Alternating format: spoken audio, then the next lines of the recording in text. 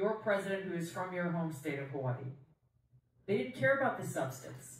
They didn't care about the experiences that I was bringing and the voices that I was bringing to light of those who I served alongside and those who were killed in combat and never came home.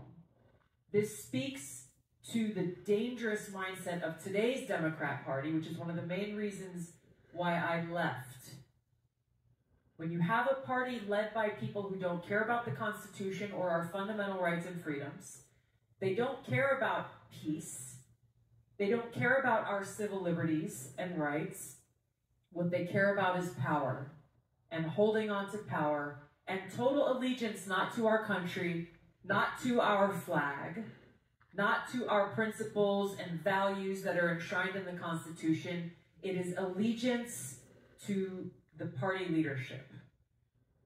What does that sound like? Not a democratic republic, not a constitutional republic.